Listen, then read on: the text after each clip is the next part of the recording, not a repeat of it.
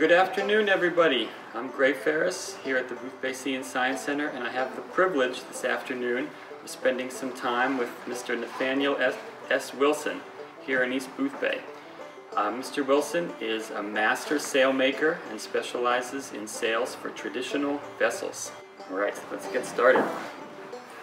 So, Zuriel Smith would like to know, how did you start your career as a sailmaker? I didn't start out with the notion that I was going to be a sailmaker at all. It was, I entered the service because of the draft in 1969 and joined the Coast Guard. And there was a set of circumstances out of my control.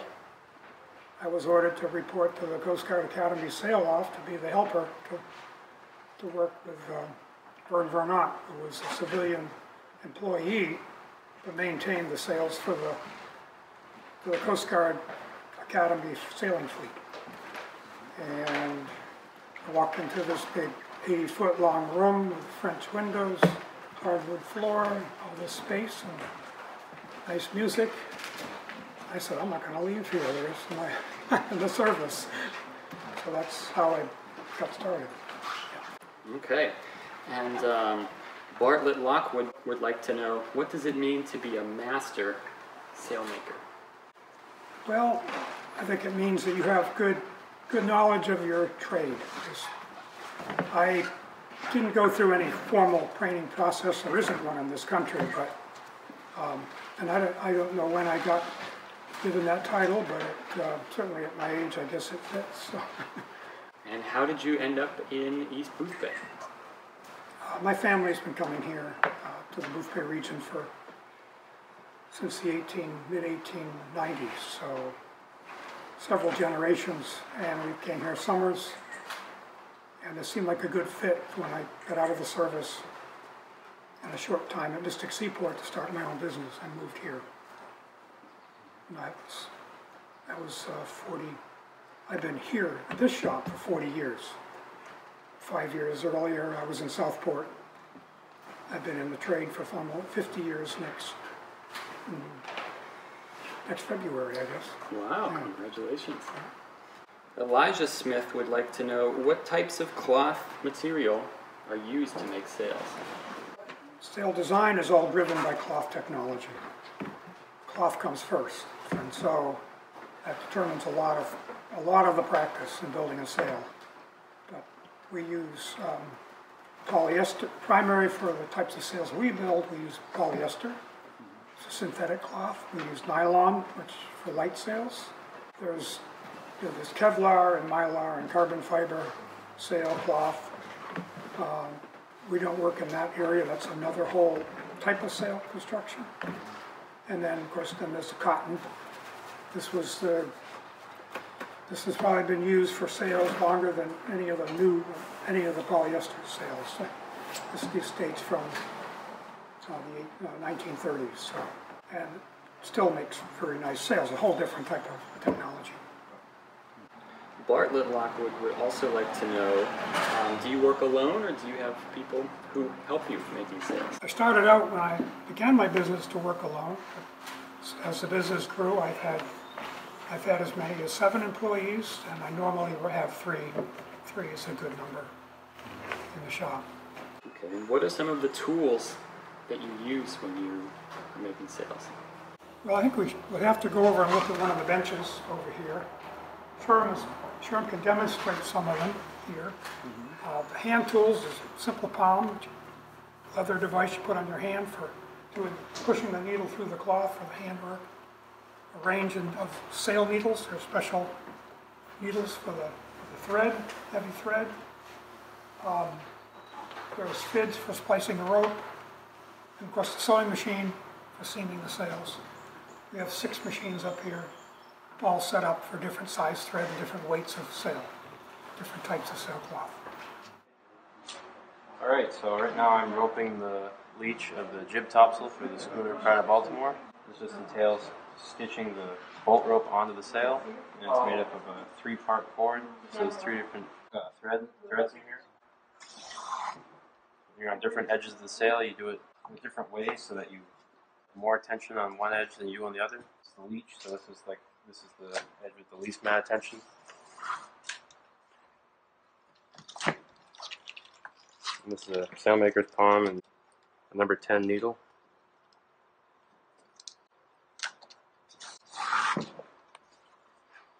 You don't want to pull it too tight, just snug.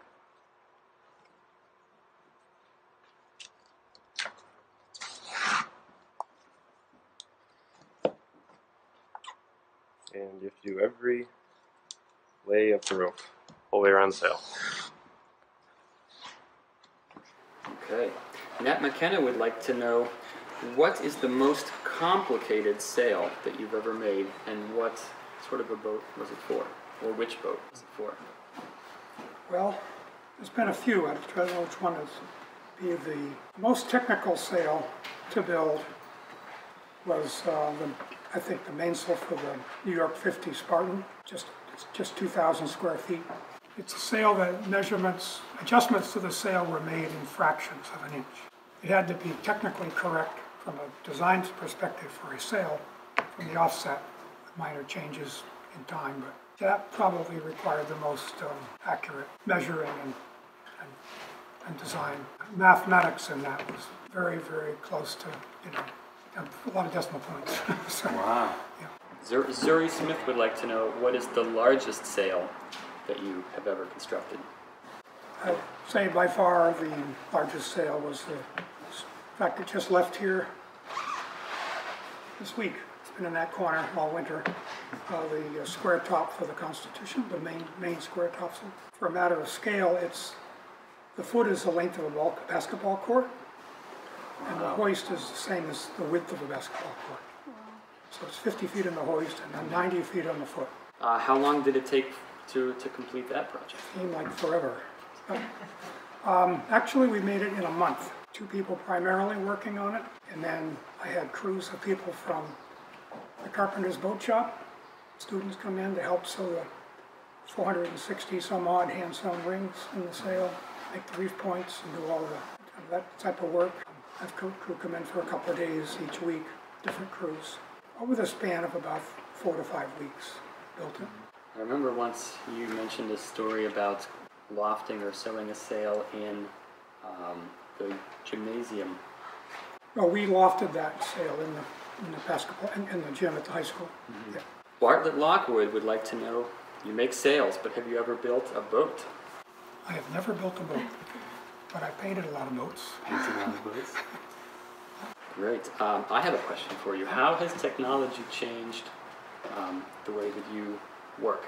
Technology in sailmaking has gone digital, very digital. Digital design, cutting, and a lot of components of the manufacturing of the sail. It's not sailmaking in the traditional sense.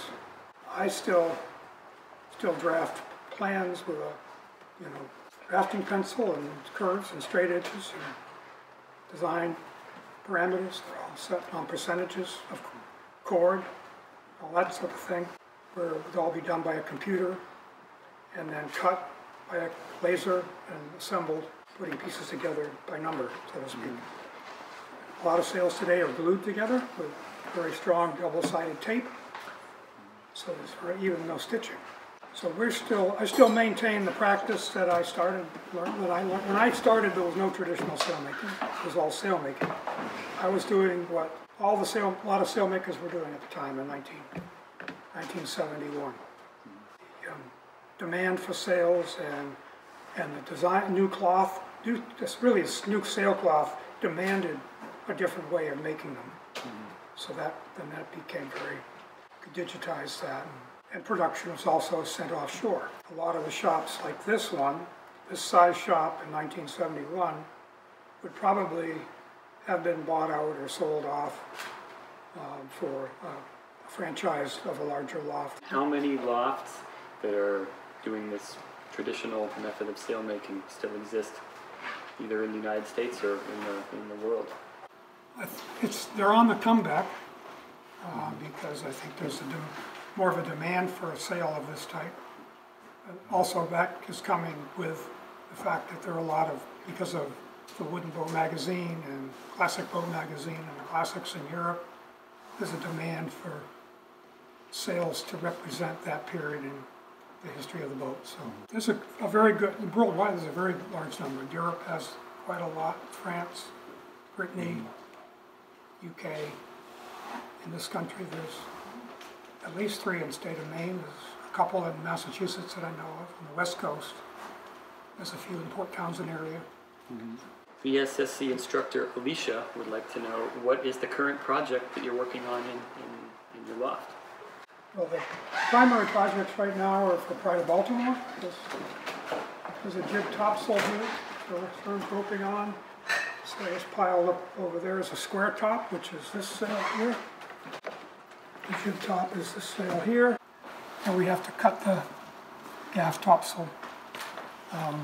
I've been building sails for Pride of Baltimore since she was launched.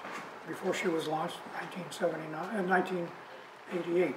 So we've been becoming over 30 years building her sails. And then this is like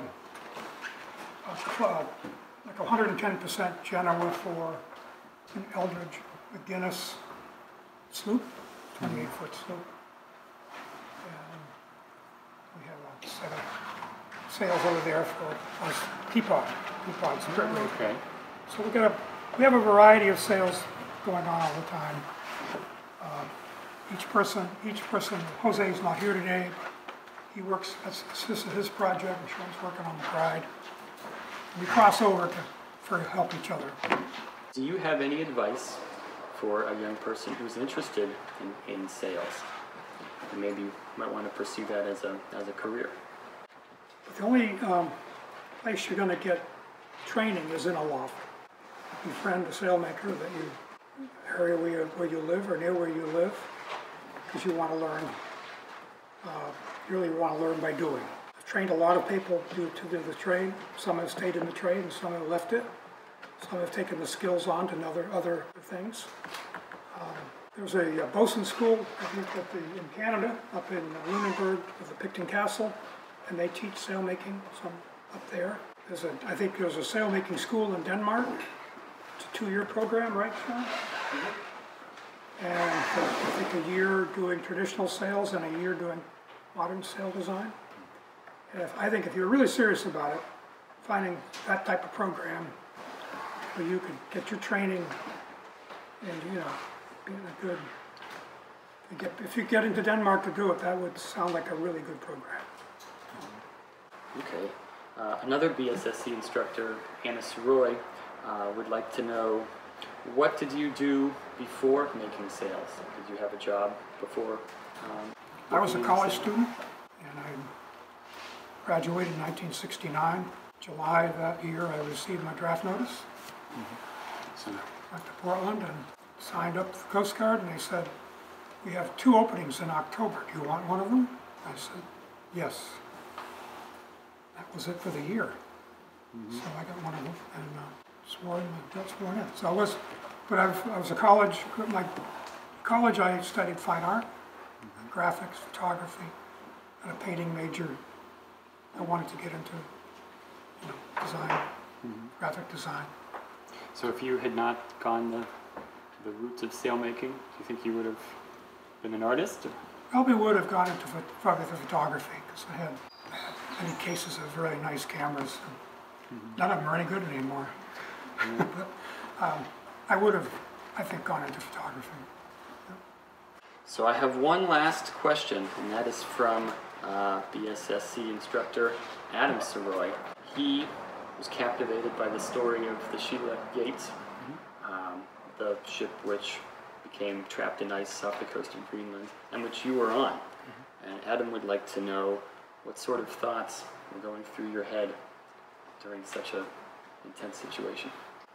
Mostly, the only thing I remember is incredibly tightness to your chest, but beyond that,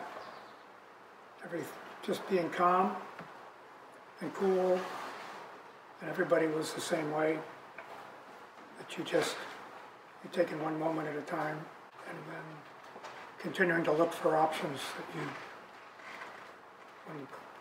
when things you couldn't get information or contact, you just kept looking for another way to communicate. that worked because we finally did reach somebody to help us. So that was, there's no explaining any of it. So. Thank you. It's a fascinating story, and we will provide a link so that people can learn more about this very interesting ship. Okay, well I think that pretty much concludes our questions. Okay. And let's take a look around the sail loft. Well, we have a floor here that is a 110% Genoa. It's a head sail, so it's a type of jib. It's in the second stage of construction. The first phase, we would have drafted the sail on the floor with chalk lines and markers and cut the panels, laid them out to fit the sail design. And then the panels are taken to the sewing machine and seamed up into one piece. So the sail is not one piece of cloth, it's made up of numbers of panels. These are 26-inch wide panels. And then you take that, and if you look down the edges, all the edges are shaped. They've got a hollow, they've got an S shape, they've got a fair curve. All those, the shapes are what give it the aerodynamic power. It makes it into a sail as opposed to a flat piece of cloth. So all the edges have some type of shape to them. It's also what they call broad seaming, which is tightening or slackening of seams to place the shape in the sail. You can see the slack in the middle of the sail. So when you tension the edges, they pull straight, and then you get a curve, you get a chord shape of the sail to give us the aerodynamic shape. So the reinforcing patches go on in the corners, and then the next phase is the edges have a taped edge or tabling to finish it off. One of the springle corners here is hardware which we have made for us. This is a very old type, it's called a Pringle. It's a very old style of construction, but it's indestructible.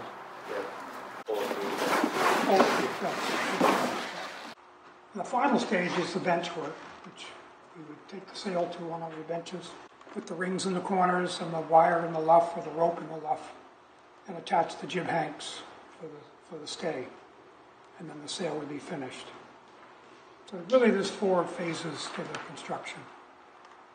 We built a number of your turnabout sails, very similar method, all the same methods that we just described here to build those, but we're building multiple, so we just make multiple parts to make them all identical.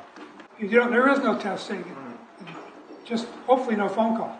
So, that's probably the hardest part of the business, is to send something out the door and know that we have checks and balances throughout the process to make sure we didn't transpose a number or misread a number on a plan. I call those my F-250 pickup trucks. There's one over there and one over there. They're a handmade machine in Australia by John Cordes, just for the sailmaking world. So they're rare. If you want one now, you probably wait a year. Might get it. It's powered by compressed air instead of electricity. It's got pneumatic, all the, like the needle pressure, the pressure foot pressure. The puller is all pneumatic. And then it's mechanical in terms of the stitching part. And the computer drives just the details of that, which size. It's a game changer because it can do anything. There's no limit to what it can. There's nothing to fix or to oil. We couldn't have done some of the projects in the last 15 years without that machine. That weighs about 1,000 pounds right there. And really, sails in lofts in the 19th century were huge. The lofts were small. And yet they cut their sails the way a computer today cuts a modern sail. Except they did it on a table. They cut by gore.